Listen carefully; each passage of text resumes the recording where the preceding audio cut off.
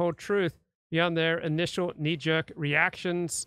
I am sick of their smugness and snark. I am not sick of their smugness and snark. I enjoy it. A couple of lefties who have created a fantastic podcast. If books could kill, this is from their episode on the 48 Laws of Power. Honesty rarely strengthens friendship. Don't tell people stuff. It's not just like, oh, does this guy have friends? It's also like, has he like read a book where there are friends?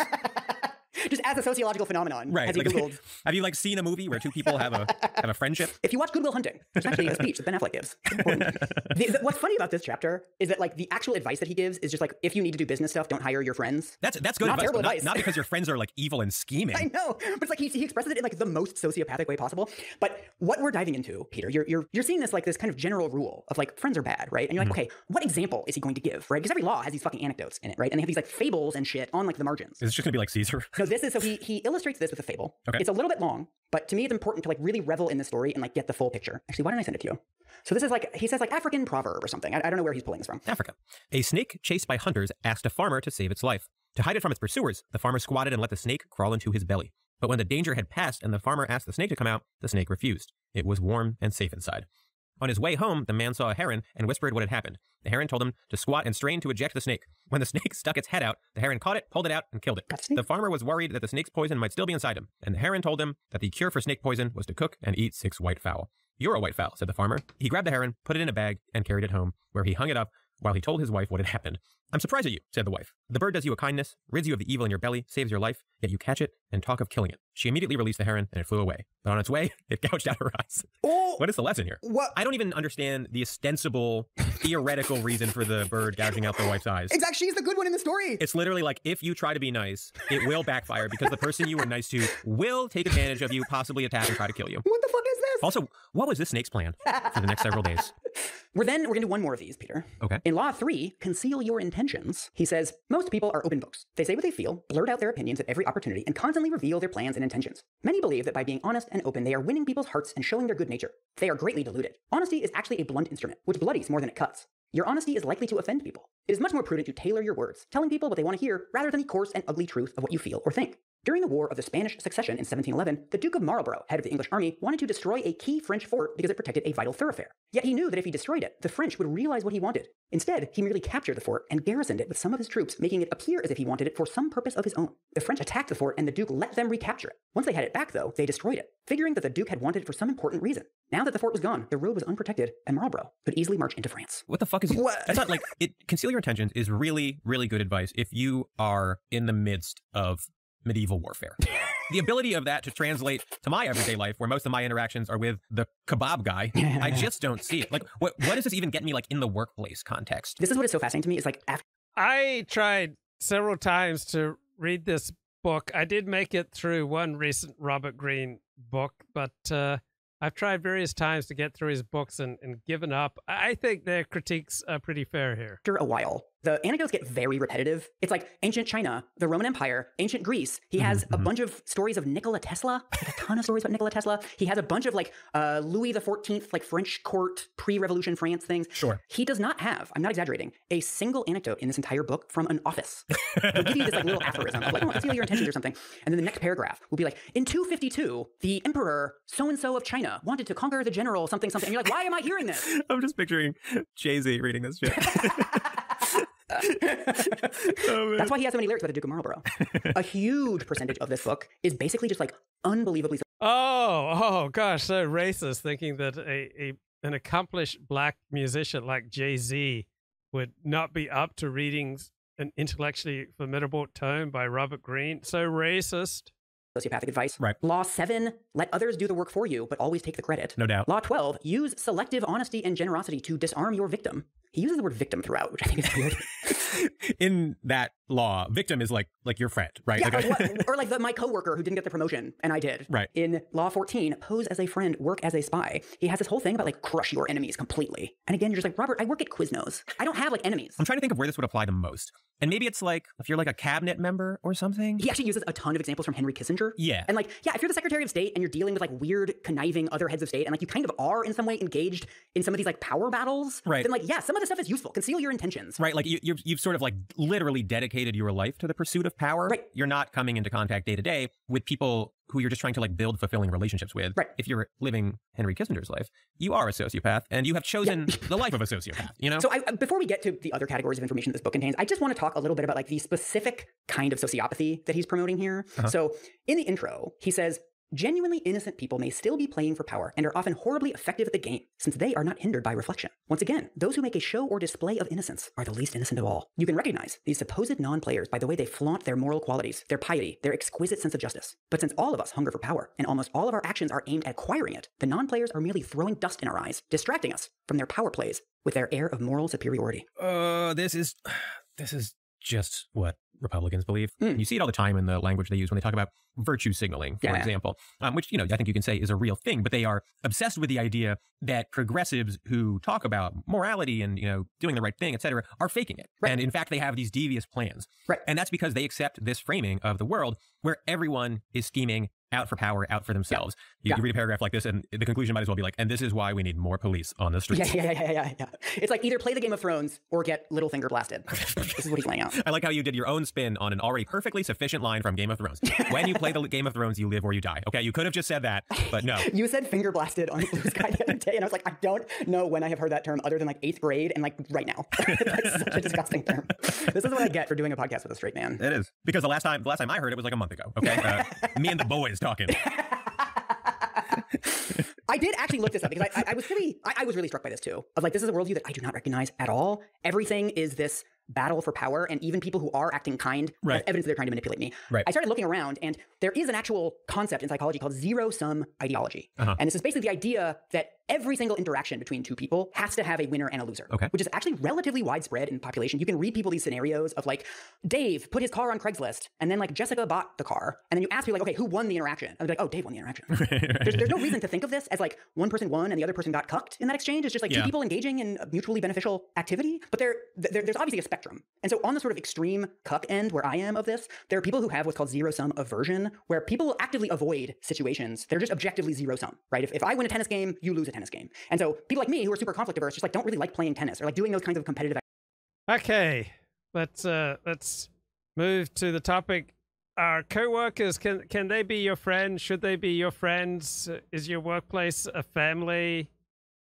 Also, I do want to caveat to say that I'm not saying that forget you're the professional caveat. so that none of them bite you in the butt. Now, if you're ready to jump into it, you've got your tea, give me a thumbs up. And there is a very good likelihood that you see your colleagues more than you see your own family on a week-to-week basis. That's true, right? I mean, you work a normal job. You're in the office 40 hours a week. You're going to spend far more time with your colleagues. And if they're not horrible, you're going to develop a connection with them to varying degrees. And so just the normal default that you're spending so much time around them, many of them are going to become friends. That's my experience. They become friends, but yeah, they're situational friends. And when you move on from that job, then very few of them are going to stay in your life. But I've gotten into trouble here.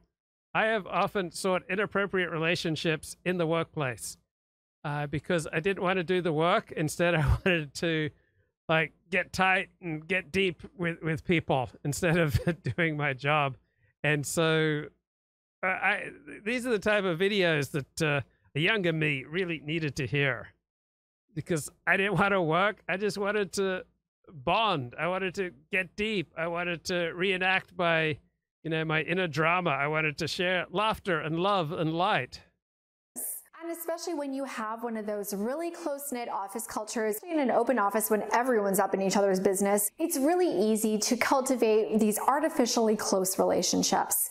You're going through so many of the same things. You have so much common ground. But the thing that starts to blur the lines is where the professional line ends and where the personal line begins. Here's the thing. I want you to remember I've had a lot of trouble with this. All right, I remember early on in therapy, one of the first things my therapist talked to me about was boundaries. I didn't really know much about them, but I was just routinely violating other people's boundaries, like inappropriately touching them, inappropriately saying things to them. I was allowing other people, in fact, inviting other people to ride roughshod over what should have been my own normal, natural, healthy boundaries. And so even today, I'm still kind of stunned how I invite disrespect from so many people in real life. And I'm creating that, right? I'm building that because I am showing way too much inappropriate levels of vulnerability. This is Heidi Priebe. Or pain or breakups or whatever it is that has been painful for us interpersonally. But I think that a lot of us have a kind of gut instinct around times when we feel like we should be over something by now, but we're not. And a lot of the time, if the thing that we're having trouble this video really helped me, because if you watch my videos, I was like wondering why do I encourage disrespectful treatment in real life so often? Why do I encourage so many people to treat me in real life with disdain and contempt? And it's because I am way overdoing the vulnerability. I am oversharing. I am seeking inappropriate relationships, way too intense, like not appropriate to the context. And I found this video by Heidi Priebe, graduate student in psychology. She's researching attachment theory. This really helped me. This answered this question I had: why am I routinely getting treated with disrespect by people in my real life? Getting over is a situation. And I'm not talking about getting disrespected, online. I just take that for granted. I mean, that's the whole nature of the bargain that we're making here together. I'm talking about in real life. Why, our Lord? And I am creating that by overdoing the vulnerability, inappropriately being vulnerable, inappropriately seeking inappropriately intense and inappropriate relationships in inappropriate places and times. In which we made ourselves vulnerable, but did not receive the response that we wanted, or maybe we're hoping for, or maybe it was a relationship that... Yeah, I guess I did that to try to manipulate people into liking me. That we chronically made ourselves vulnerable within, and we can't seem to move on. If this is the case for you, if you feel as though you have an abnormally difficult time moving on after showing your vulnerabilities. Brendan, great point. Boundaries never occur to victims of child abuse. Yeah. I mean, I was, to the best of my knowledge, never sexually abused, but I was bounced off the walls for years. I was, smashed about physically when I was a kid, and I still, to people who know me in real life, I still emit many of the signs of the beaten stray dog. That stray dog who's been beaten a lot, and you simply raise your hand to scratch your nose, and the dog, leaps and bounds away because he's so scared. I still remind many people of that beaten stray dog. It's probable that you are outsourcing too much when you share yourself vulnerably. So what do I mean by that? It might mean that when you go into a situation where you're sharing yourself with someone, when you are trying to make yourself open and telling someone who you are not... Oh, apologies. Thank God, Elliott Blatt is still... Elliott, I hope I'm not being inappropriately vulnerable with you right now. No, you're not. I'm just passing a big accident. I'm driving. Blessings. This commentary is terrible, Luke. You're really off base on this one, bro. These people are crazy. They're not worthy of reading such a book. The 48 Laws of Power? Yeah, they just don't get it. They're too dumb. They're too dumb to understand what the author is trying to communicate here, and they're just reading it at such a superficial level. They're just giving Daily Show tier, ironic takes. They don't grasp the essence of what's being conveyed here. And really talk to us, what's the essence of the 48 Laws of Power? It's how the world works, bro. It's how the world actually works. And how did this book affect or improve your life and your understanding of reality? Dude, I stopped making so many dumb mistakes. So many naive mistakes. I still make mistakes, but I've been able to cut back on them, right? And not fall into these pitfalls that I used to fall into because I misunderstood power dynamics.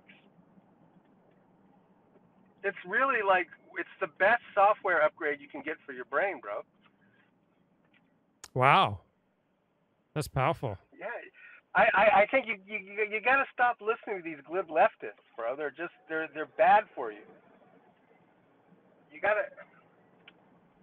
You're really off base on this. You're really fallen into error here, my dude.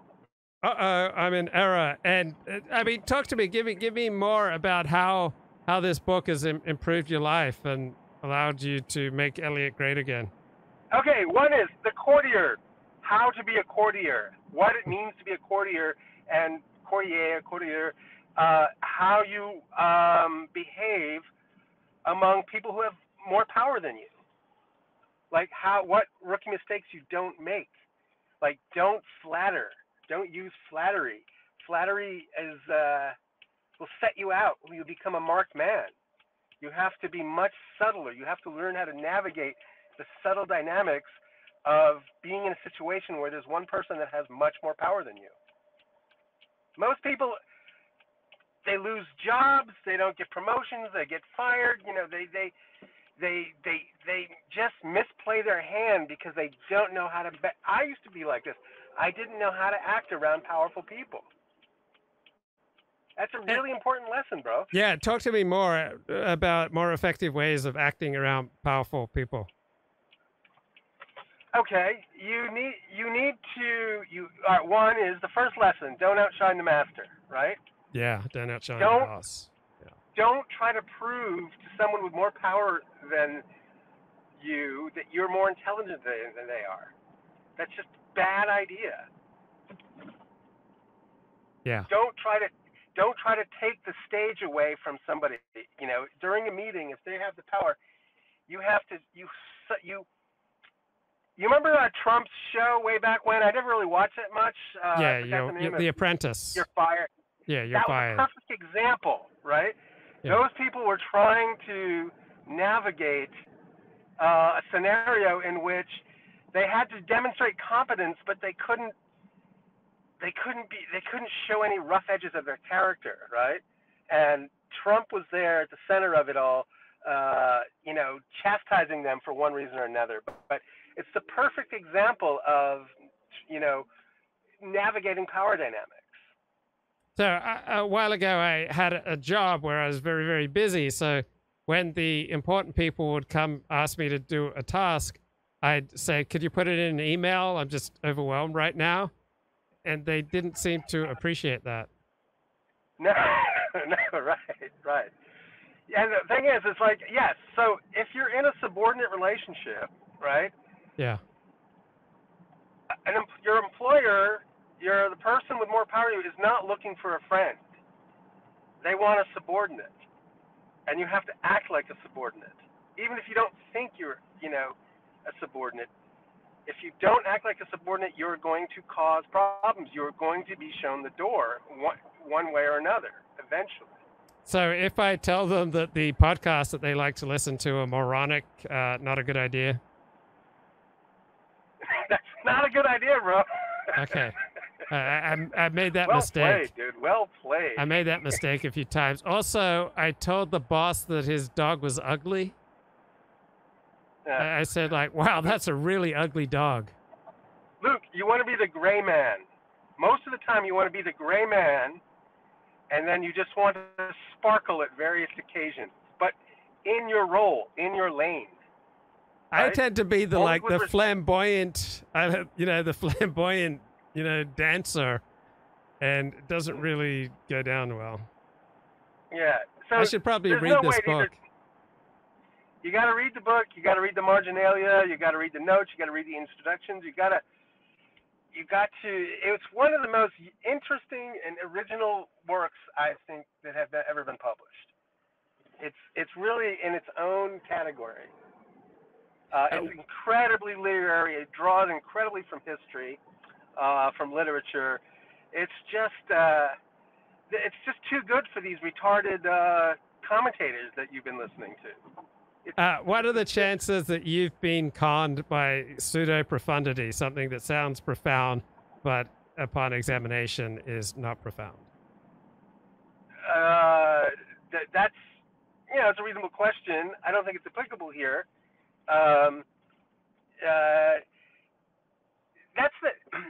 Remember, leftists are by nature egalitarians, right? Nobody should stick up. Everyone just has to be this just mediocre schmo, right? They want everybody within the herd, and they're going to, it's the tall poppy. They're going to lop the head off they're going to lop the head off the tall poppy, and this is just an instance of their sort of dim, mediocre, lack of sparkle lives that they lead. It's just like a testament to their own mediocrity.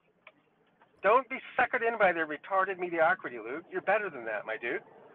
I also got into a lot of trouble for flatulence in their office. Like, they weren't even in the office. I just like went into the office, released my flatulence, came back out, and then like 10 minutes later they came in and they asked me if I'd been releasing flatulence in their office, and I think I tried to deny it, but they were pretty firm with me that that was not a great place for me to release my flatulence. Another boss like threatened to throw me out of his moving vehicle at like 70 miles an hour because I like cut one loose.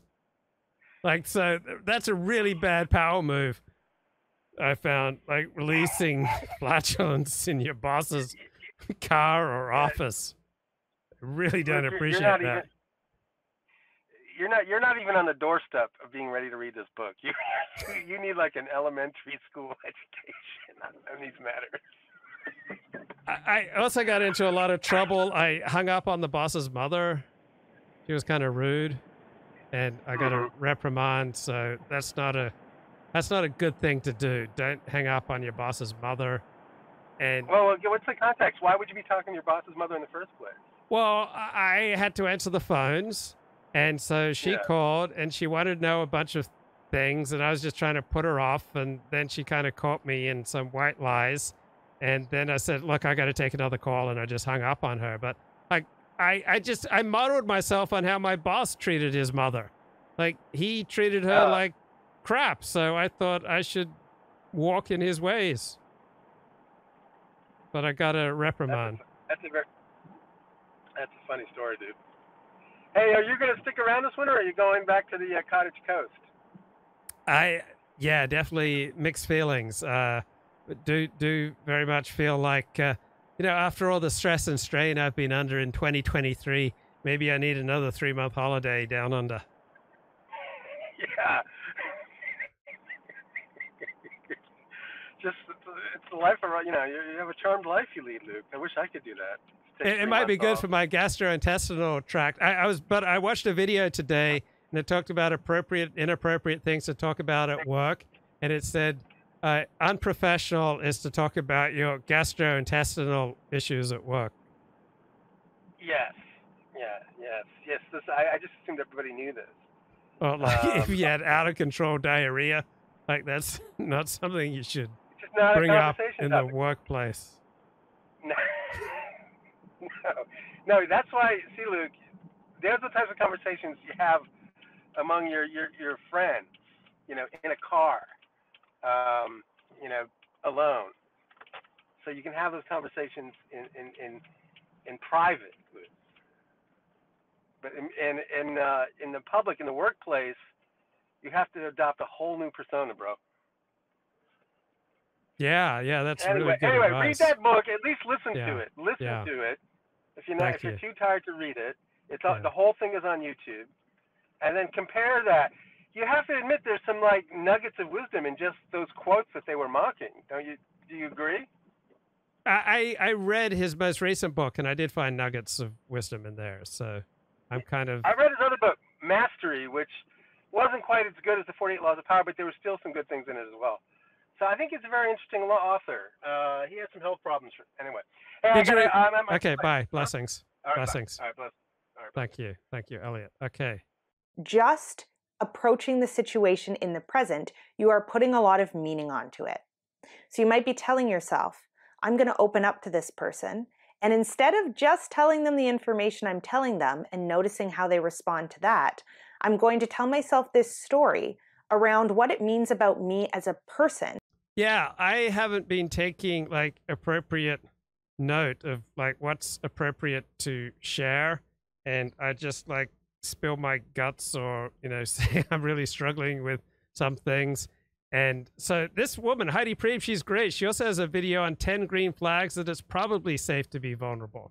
which I found incredibly helpful. So she is a font of wisdom for me. So here she are, signs you're being overdoing based on how they receive this information. So if I tell someone about something difficult I've been through, and they don't seem to care, or I feel like they're almost mocking me in response, if I have gone into that situation telling myself, I'm going to determine my worth as a person based on how this person responds to me, that's going to take an incredibly long period of time to recover from, because I've put so much weight onto that one interaction or onto a series of interactions with this person. If I was only looking to open up to them about one thing and they were to receive it badly, and I didn't put any additional meaning onto them receiving it badly, other than this person doesn't seem to be open to or interested in hearing about this particular thing I'm vulnerable about. It still might hurt or kind of sting if you get the reply that you weren't hoping for, but it's not going to absolutely crush you. I mean, this is a terrific video. I won't play all 29 minutes. 5 signs you're overdoing vulnerability. That's me. Like in real life, not talking about on the show, but in real life, inappropriate times, inappropriate places, inappropriate people, say inappropriate things is a bit of an issue I have. I've been Googling verbal impulsivity, and one of the tips is to write things down instead of just blurting them aloud. So here she is, 10 green flags that is probably safe to be vulnerable. Hey guys, I'm Heidi Priebe. Welcome to Anxious. So in this video, we're going to talk about how to know when it is the appropriate time and with whom it is appropriate to be vulnerable with. I found this incredibly helpful. You probably think, oh, I already know this stuff, but this really helped me. I mean, I'm only 57. I've only been living in California 45 years. I'm still struggling with the culture. Now, there is no perfect science to this. You can never guarantee that an instance of sharing something vulnerable with another person is going to end well or go in your favor. So what this video is going to talk about is how to make sure that you are at the least making a reasonably safe bet when it comes to opening up and becoming more vulnerable with someone. We're going to talk not just about how to identify the signs of a safe other, but also how to identify green flags inside of yourself that you are at a point where you are emotionally capable of opening yourself up to another person, with respect to the fact that it might not go the way you want it to. Sometimes being vulnerable feels bad, doesn't go the way that we would hope, actually creates ruptures in our relationship that we can't find a way to repair. And so figuring out who it might be reasonably safe for you to practice vulnerable self-sharing with is going to be really instrumental in making sure that you are not... Press 1 in the chat if you're a safe person for me to share reasonable vulnerability with right now. Press 2 if you're an unsafe person for me to share that vulnerability with right now. Thank you, and God bless. Not senselessly harming yourself by being vulnerable in instances where it doesn't really help you or the other person to do that. So, without further ado, we're going to get into some of the signs or some of the green flags that it's a good time for you to start being vulnerable. And she is sleeved. I mean, she's got a large number of tattoos and yet so wise.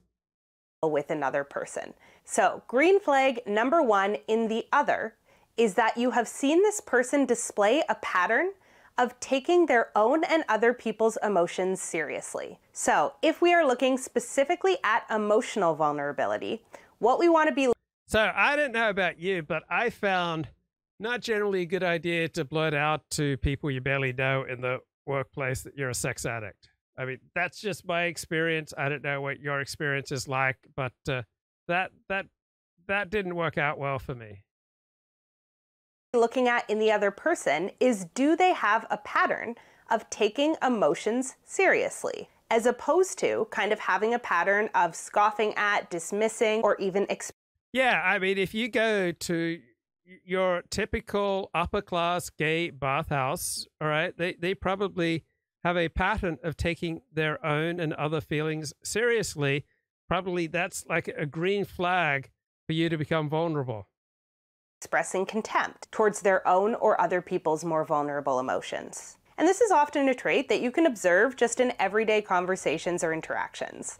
So I remember one time being in a conversation with two kind of new friends, and one of them was telling this story about how he was seeing this girl and she was so obsessed with him. He liked her, but she wanted to get married and have kids, and he was so not into that.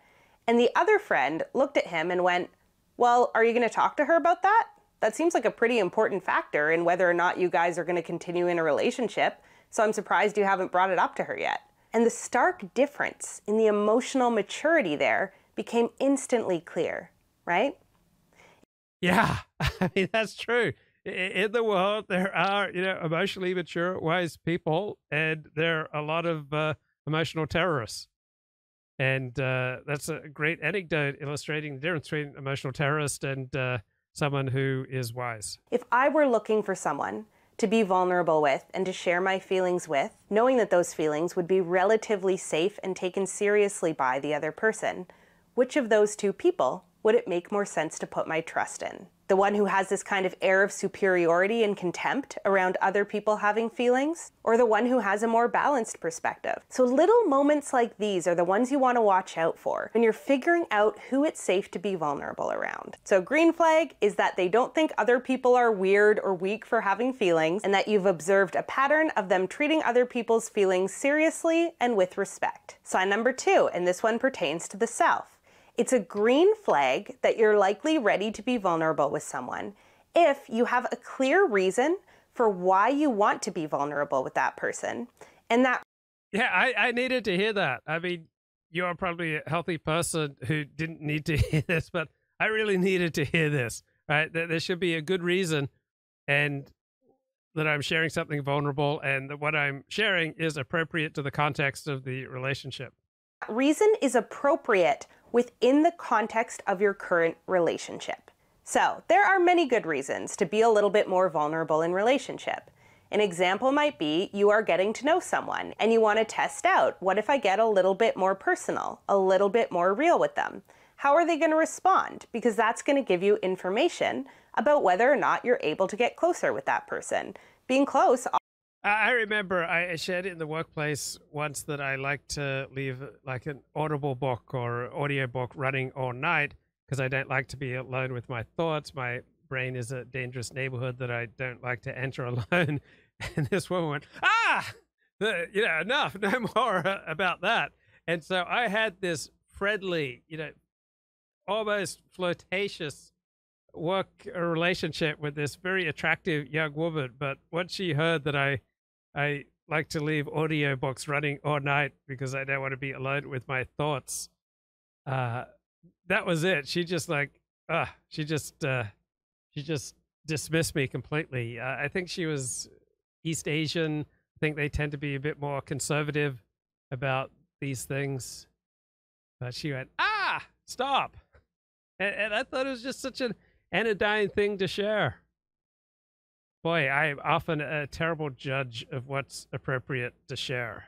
Often means doing a little bit of that vulnerable self-sharing that is inherent to co-regulation a lot of the time. But you have to make sure that you are doing this in a way that is appropriate to the context of your current relationship.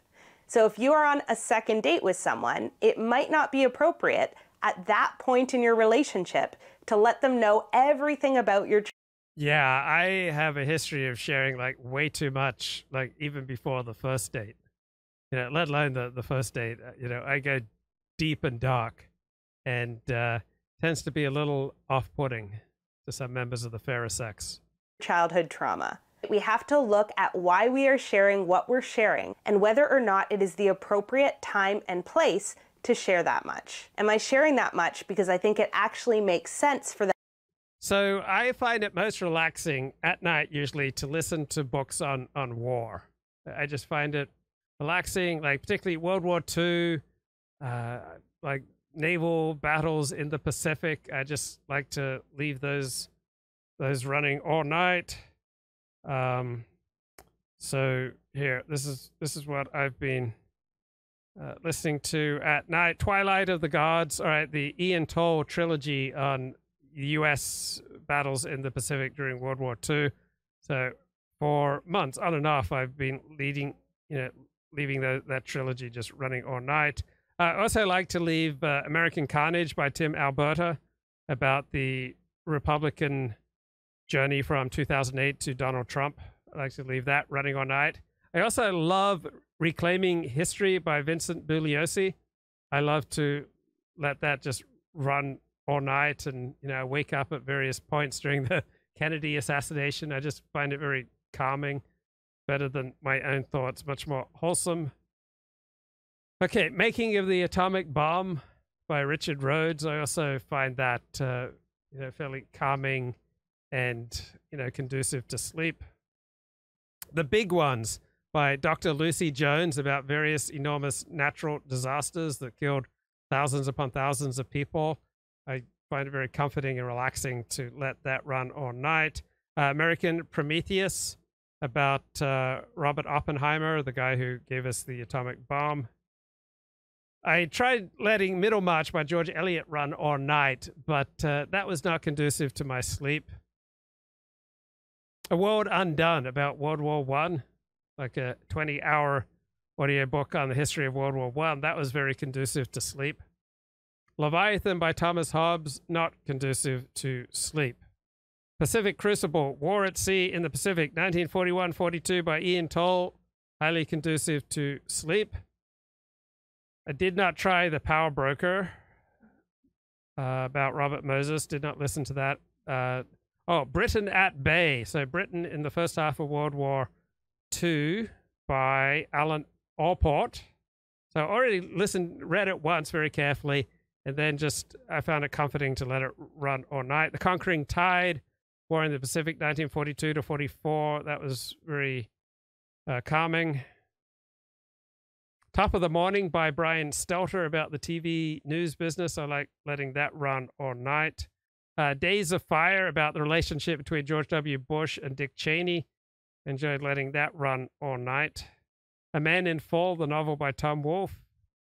The Mirror and the Light, so the Hilary Mantel trilogy, often let that run all night.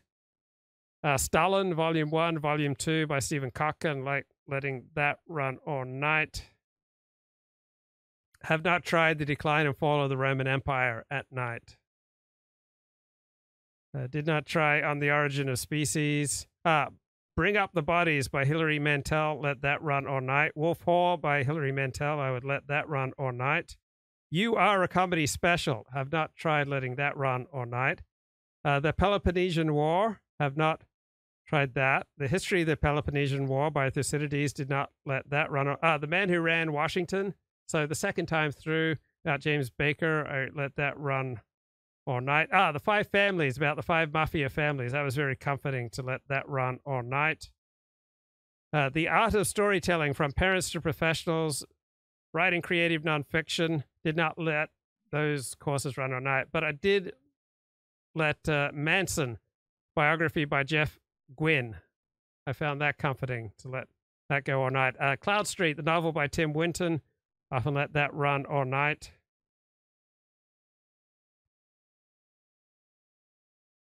For years, I would let Tom Clancy novels run all night. Upon reflection, I don't think that was a good idea. Helter Skelter by Vincent Bugliosi, about the Manson murders. That was calming and comforting to let that run all night.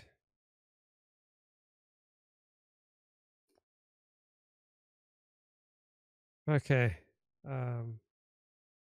So those are the main books that I've let run all night. Them to know that much about me on a second date? Or am I sharing all of this because in this moment I feel dysregulated? I'm unable to regulate myself around whatever memory has just come up or whatever. So probably half the time I listen to a kind of meek and mild, gentle playlist that I quite imaginatively title Sleep.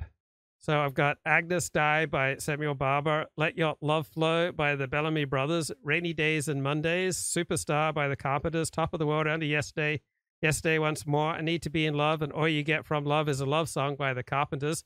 This is on my Sleep playlist. We've Only Just Begun, They Long to Be Close to You, Sing, right, all by the Carpenters. Linger by the Cranberries, Miracles by Jefferson Starship. I've got 4 songs by John Denver on my Sleep playlist. Take Me Home, Rocky Mountain High, Sunshine on My Shoulders, Any Song.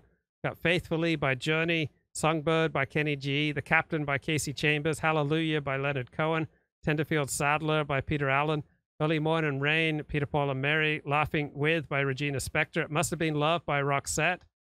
Wait, is this my, yep, this is my sleep playlist. Abide With Me, The Hymn, Kiss Me by Sixpence None the Richer, Theme from Love Story, The Best of Times by Styx, Babe by Styx, You Raise Me Up by Susan Boyle, the entire Chariots of Fire soundtrack, also Vangelis, a lot of Vangelis on my sleep playlist, Ang Ong Ka by Snatam Kaur and Ong Namo by Snatam Kaur, Can't Stay Away From You by Gloria Estefan, Words Get in the Way, Leaving New York by R.E.M., Cheers theme song, Nearer My God to Thee by Libera, a lot of Debbie Friedman songs like Bahu, Me the Words, Yevarecha, Shir Hamalo, Veristiki Lee, Wedding Vows, Kumi Lach, Ufaratza, Free Association, You'll Never Catch the Wind, Im Tertsu, Eliyahu, Dodi Lee, Eight Dodim, Arise My Love, Ashamru, Havat Olam, Mika Mocha, Elenu, Laugh at All My Dreams, Ani Mamim.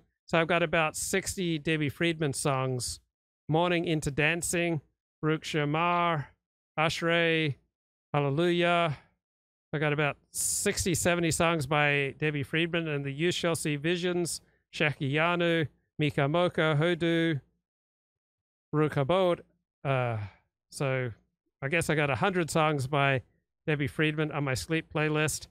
I got about 40 numbers by Snatam Kaur, including By Thy Grace, Longtime Son, Guru Ram Das Rako Sarana, and who can forget her classic Jap Man Satnam, and Et Kong Ka Satnam, and Mul Mantra, Jap Man Satnam, Ong Namo, Longtime Son. Right. So I've got 174 songs, 12 hours and 1 minute on my sleep playlist. Feeling I'm experiencing. So I'm putting it all on the table and hoping that they can help return me to equilibrium. The big things, the things that are very raw and intense, for most people don't come up until the relationship is already fairly established. That doesn't mean you can't reference difficult things you've been through. However, if you're looking to do really big, intense co-regulating with a person you don't know that well, it's... Hey, is that what we're doing here? Are we doing really deep, intense co-regulating? It's highly likely that you might need to do some work on adjusting your own boundaries to make sure that you're not practicing reckless vulnerability. Yes, I definitely need to do some work adjusting my own vulnerabilities, my own boundaries, because I'm doing way too much reckless vulnerability. Reckless vulnerability is when we are not establishing boundaries around who it is and is not safe for us to be vulnerable with. We are simply handing over all of our psychological stuff to anyone who we think will listen because we don't know how to self-regulate around it. Yeah, that's my life story. Ourselves. And if you struggle to figure out where the limits are in this capacity, try asking friends, loved ones, maybe a therapist if you're able to talk to one, what they think is appropriate in terms of how much to share when in a relationship. I like to ask Elliott Blatt.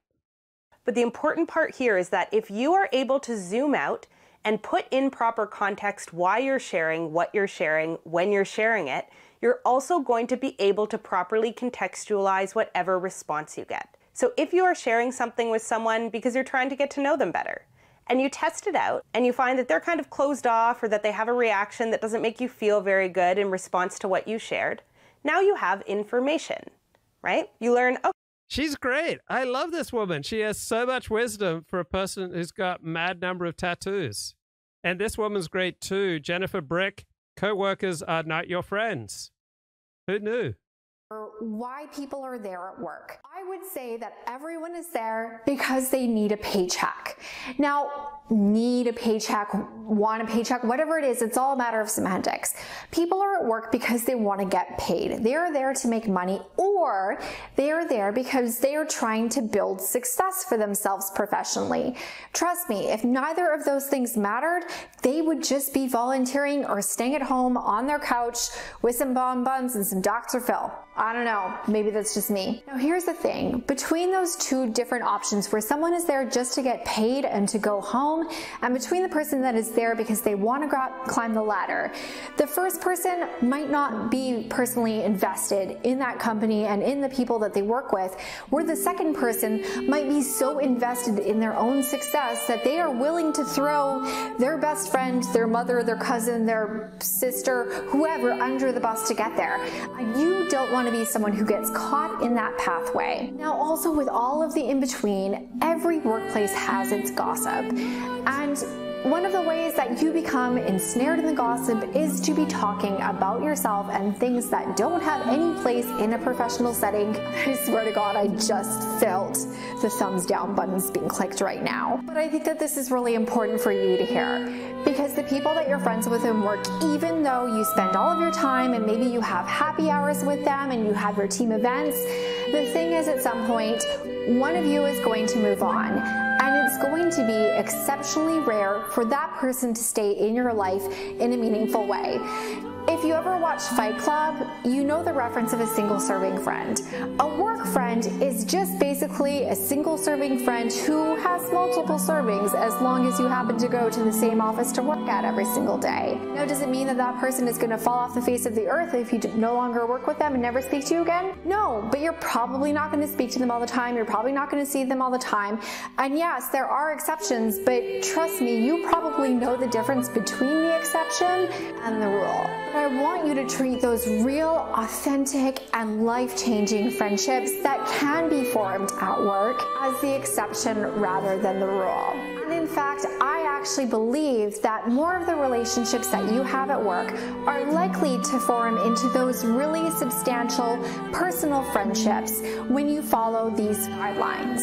And that's why you need these 3 guidelines to be friendly, but not friends at work. The first guideline is knowing where to draw the line. I'm never going to be one of those people that advocates for you being totally closed off, all business all the time, super professional, don't talk about your personal life at all. No, you work with these people every single day. You probably want them to know a little something about you.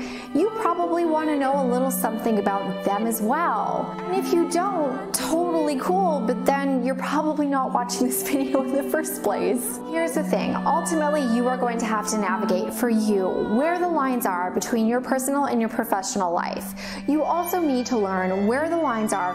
So press 1 if this is just common sense to you, because I didn't really realize this. For the people around you. And for this, I really encourage you to keep it superficial. I encourage you to run the things that you share through a filter. Does this make me look professional or unprofessional? Now, just for fun, let's have a little pop quiz so that we can tell the difference between the two. Now, for each of those scenarios, I want you to tell me if it was professional or unprofessional. Tally up your score and leave it in the comments down below. Oh my God, I was like so drunk that I threw up all over the floor in the nightclub. Yeah, so this chick, she was like a 10. I went to see the new play that was out over the weekend. I just bought a new DSLR, and so I actually spent the weekend in the Lower East Side photographing the buildings.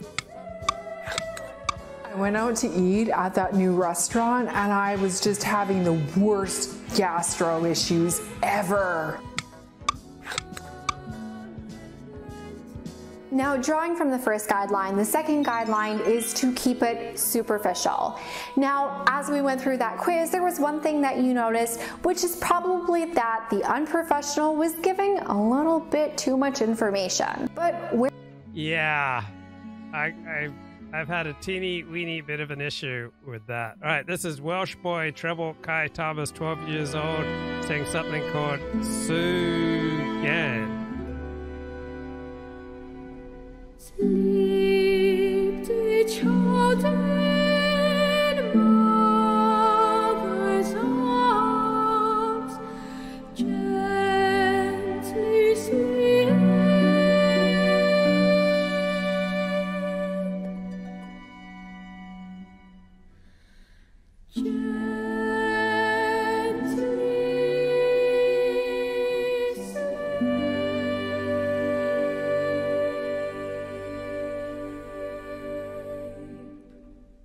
Bye.